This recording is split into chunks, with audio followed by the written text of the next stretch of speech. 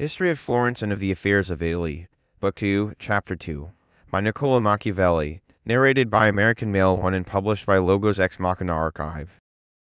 New form of government in Florence, military establishments, the greatness of Florence, movements of the Ghibellines driven out of the city, Guelph routed by the forces of the King of Naples, Florence in the power of the King of Naples, project of the Ghibellines to destroy Florence opposed by Florentine Histories, adventures of the Guelphs of Florence, the Pope gives his standard to the Guelphs.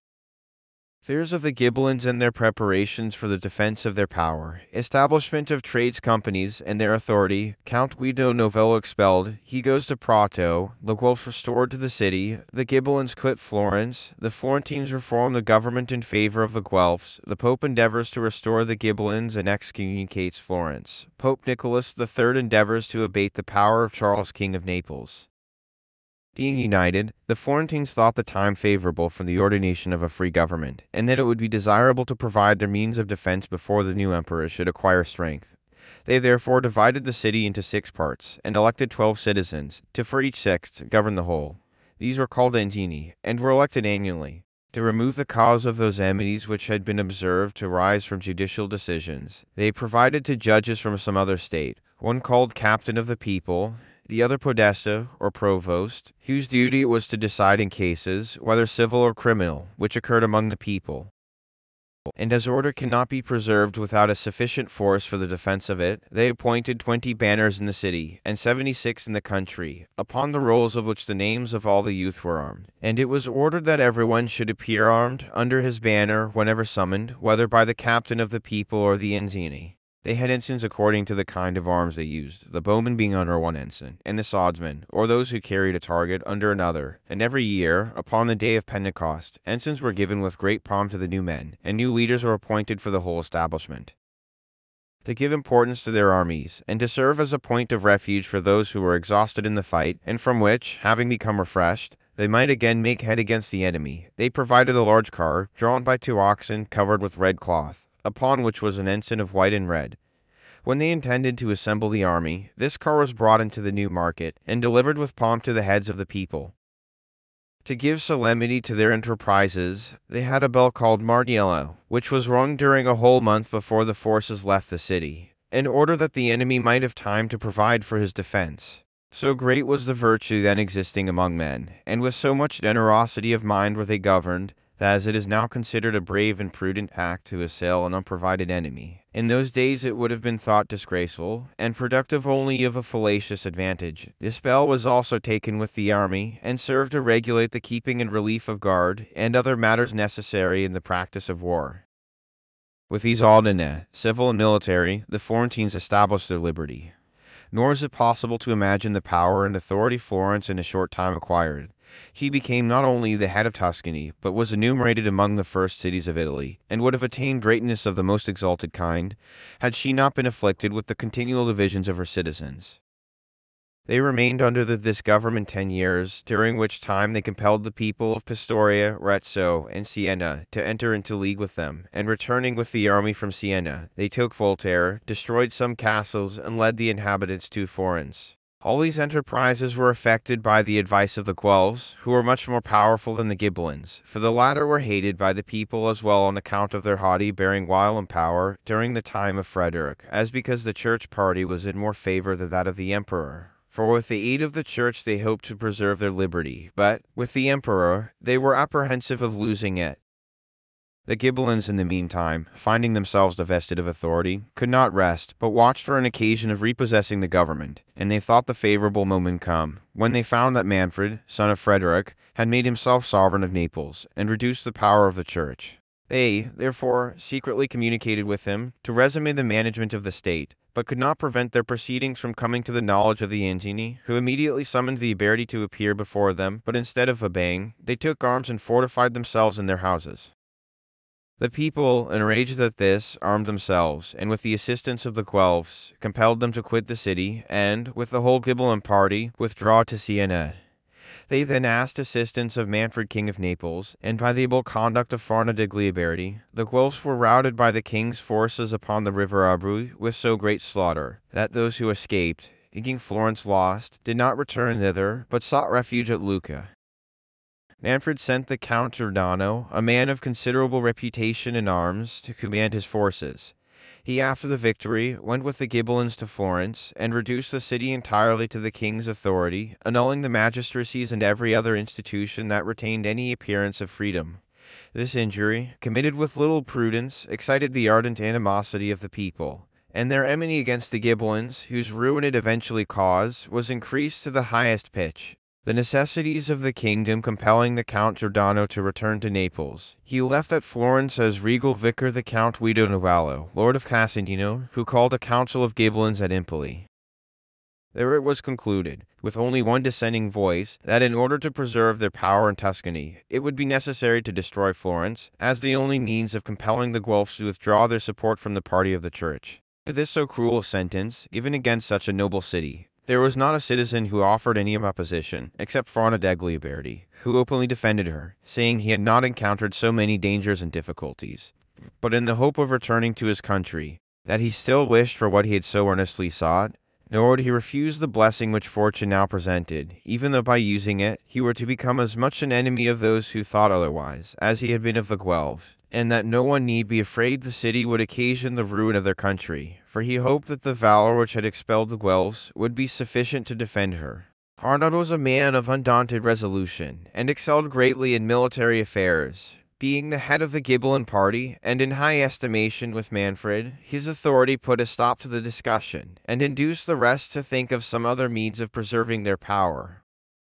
The Lucchese being threatened with the anger of the Count, for affording refuge to the Guelphs after the battle of the Arbia, could allow them to remain no longer, so leaving Lucca, they went to Bologna, from whence they were called by the Guelphs of Parma against the Ghibellines of that city, where, having overcome the enemy, the possessions of the latter were assigned to them. So that having increased in honors and riches, and learning that Pope Clement had invited Charles of Anjou to take the kingdom from Manfred, they sent ambassadors to the Pope to offer him their services.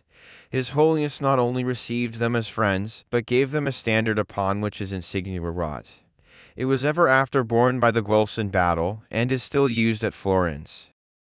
Charles having taken the kingdom from Manfred and slain him, to which success the Guelphs of Florence had contributed, their party became more powerful, and that of the Ghibellines proportionally weaker. In consequence of this, those who with Count Novello governed the city, thought it would be advisable to attach to themselves, with some concession, the people whom they had previously aggravated with every species of injury. But these remedies which, if applied before the necessity came, would have been beneficial, being offered when they were no longer considered favors, not only failed of producing any beneficial results to the donors, but hastened their ruin. Thinking, however, to win them to their interest, they restored some of the honors of which they had deprived them. They elected 36 citizens from the higher rank of the people, to whom, with the cavaliers, knights or gentlemen, brought from Bologna, the reformation of the government of the city was confided. As soon as they met, they classed the whole of the people according to their arts or trades, and over each art appointed a magistrate, whose duty was to distribute justice to those placed under him. They gave to each company or trade a banner, under which every man was expected to appear armed, whenever the city required it. These arts were at first 12, 7 major and 5 minor. The minor arts were afterward increased to 14, so that the whole made, as at present, 21. The 36 reformers also effected other changes for the common good. Count Guido proposed to lay a tax upon the citizens for the support of the soldiery, but during the discussion found so much difficulty that he did not dare to use force to obtain it, and thinking he had now lost the government, called together the leaders of the Ghibellines, and they determined to wrest from the people those powers which they had with so little prudence conceded. When they thought they had sufficient force, the 36 being assembled, they caused a tumult to be raised, which so alarmed them that they retired to their houses, when suddenly the banners of the arts were unfurled, and many armed men drawn to them. These, learning that Count Guido and his followers were at St. John's, moved toward the Holy Trinity, and chose Giovanni Soldere for their leader. The Count, on the other hand, being informed where the people were assembled, proceeded in that direction, nor did the people shun the fight, for, meeting their enemies where now stands the residence of the Tornacinci, they put the Count to flight, with the loss of many of his followers. Terrified with this result, he was afraid his enemies would attack him in the night, and that his own party, finding themselves beaten, would murder him. This impression took such hold of his mind that, without attempting any other remedy, he sought his safety rather in flight than in combat, and, contrary to the advice of the rectors, went with all his people to Prato. But, On finding himself in a place of safety, his fears fled. Perceiving his error, he wished to correct it, and on the following day, as soon as light appeared, he returned with his people to Florence, to enter the city by force which he had abandoned in cowardice. But his design did not succeed, for the people, who had a difficulty in expelling him, kept him out with facility, so that with grief and shame he went to the Casentino, and the Ghibellines withdrew to their villas. The people, being victorious, by the advice of those who loved the good of the Republic, determined to reunite the city and recall all the citizens as well Guelph as Ghibelline, who yet remained without. The Guelphs returned, after having been expelled 6 years. The recent offenses of the Ghibellines were forgiven, and themselves restored to their country. They were, however, most cordially hated, both by the people and the Guelphs, for the latter could not forget their exile, and the former but too well remembered their tyranny when they were in power. The result was that the minds of neither party became settled. While affairs were in this state at Florence, a report prevailed that Cardino, nephew of Manfred, was coming with a force from Germany for the conquest of Naples. This gave the Ghibellines hope of recovering power, and the Guelphs, considering how they should provide for their security, requested assistance from Charles for their defense, in case of the passage of Cardino. The coming of the forces of Charles rendered the Guelphs insolent, and so alarmed the Ghibellines that they fled the city, without being driven out, 2 days before the arrival of the troops. The Ghibellines having departed, the Florentines reorganized the government of the city, and elected 12 men who, as the supreme power, were to hold their mad 2 months, and were not called Ingeni or ancients, but Bonuomini, good men. They also formed a council of 80 citizens, which they called the Credenza. Besides these, from each sixth, 30 citizens were chosen, who, with the Credenza and the 12 Bonuomini, were called the General Council. They also appointed another council of 120 citizens, elected from the people and the nobility, to which all those things were finally referred that had undergone the consideration of the other councils, and which distributed the offices of the Republic. Having formed this government, they strengthened the Flip party by appointing its friends to the principal offices of state, and a variety of other measures, that they might be enabled to defend themselves against the Ghibellines, whose property they divided into 3 parts, one of which was applied to the public use, another to the Capitani, and the third was assigned to the Guelphs, in satisfaction of the injuries they had received. The Pope, in order to keep Tuscany in the Gluck interest, made Charles imperial vicar over the province. While the Florentines, by virtue of the new government, preserved their influence at home by laws and abroad with arms, the Pope died, and after a dispute, which continued 2 years, Gregory X was elected, being then in Syria, where he had long lived. But not having witnessed the working of parties, he did not estimate them in the manner his predecessors had done, and passing through Florence on his way to France, he thought it would be the office of a good pastor to unite the city, and so far succeeded that the Florentines consented to receive the syndics of the Ghibellines in Florence to consider the terms of their recall. They effected an agreement, but the Ghibellines without were so terrified that they did not venture to return. The Pope laid the whole blame upon the city, and being enraged excommunicated her, in which state of contumacy she remained as long as the pontiff lived, but was reblessed by his successor Innocent V.